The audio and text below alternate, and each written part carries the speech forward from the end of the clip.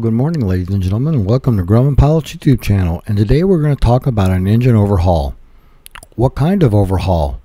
What do you mean there's more than one kind of overhaul? So stay tuned while we discuss all the details of what makes up an overhaul for an engine these days.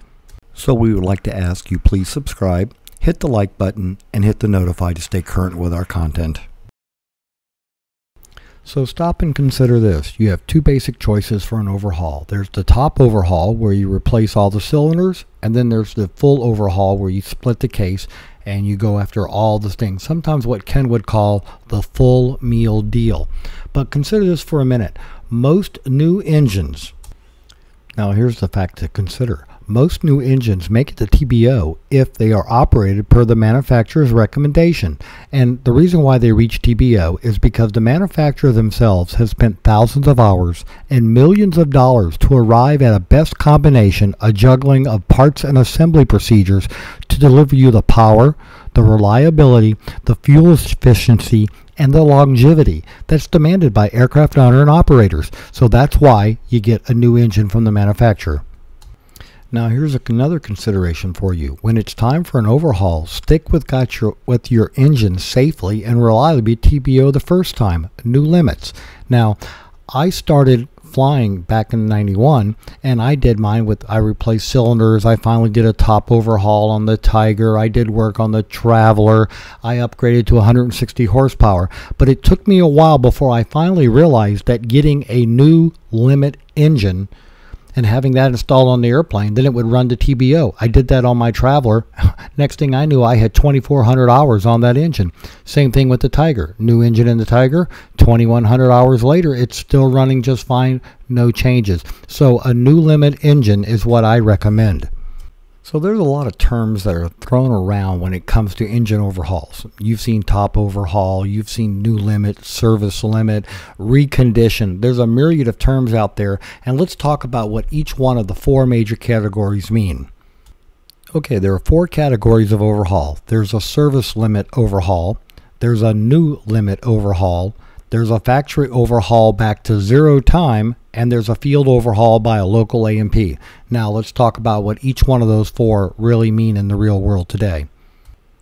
By the way, a service limit overhaul, a new limit overhaul, they're not in order of price that we're discussing, but a manufacturer determines what are service limits. And so that means that if an engine's being overhauled to service limits and you're at 90% of wear on a part, it's still within service limits, it'll go back in. And that's why a service limit overhaul is not as longevity, doesn't have as much longevity as a new limit overhaul. Something to keep in mind. Now let's talk about the new limit overhaul. Well, just like with the service limit overhaul, a new limit overhaul has new limits set by the manufacturer. Now, they also have procedures that go along with that. The one we're running up against with the Project Tiger is we have a brand new, zero time, never been used new engine that has a total of 6 minutes of runtime. When they crack the case for the teardown inspection, we have to replace the bearings because you have to replace the main bearings to be called an overhaul. So those are little catches. So when you're examining what's going to go into your engine, make sure you're understanding what the shop is providing you for your money.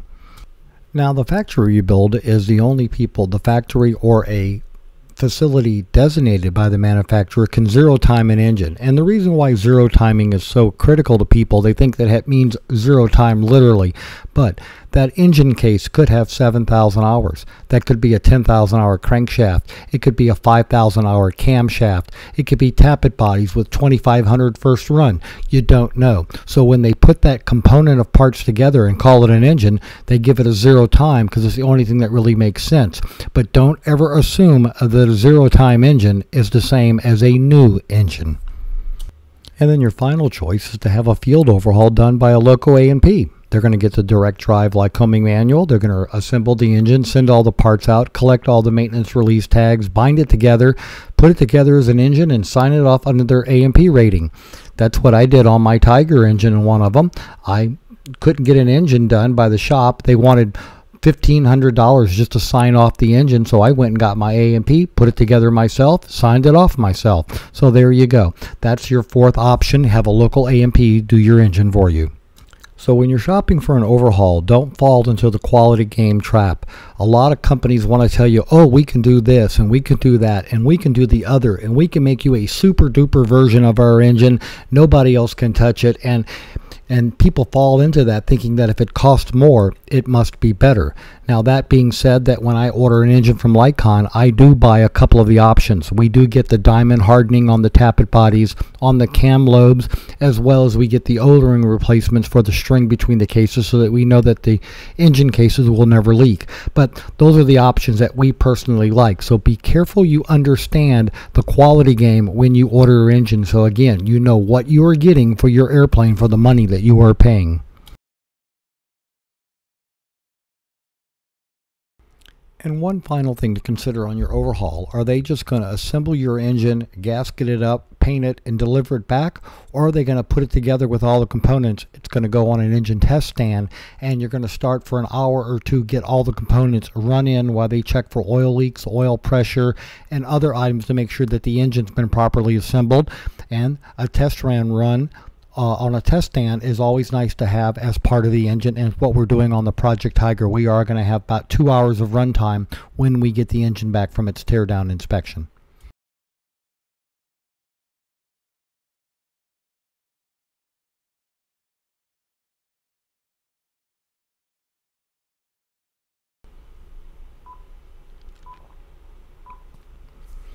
So there's a lot to understanding about an overhaul for your engine. I will say this about getting a good overhaul. When we put Luann's Engagement Yankee up for sale, we had about 3 people call the first day. The second guy asked about the engine overhaul. We told him it was a Lycon port and polished engine overhaul. He bought the airplane sight unseen because Lycon had done the work on the engine. So there's a lot of things you need to understand about your overhaul. Choose the one that's right for you. I recommend that you get a new limit overhaul by a quality shop. Manituck, Signature, Lycon would all be good things, as well as getting a Lycoming engine if you want from Lycoming. But anyway, there's a lot to understand.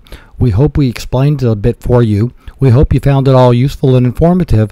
Thanks so much for watching, and have a great day flying your Grumman.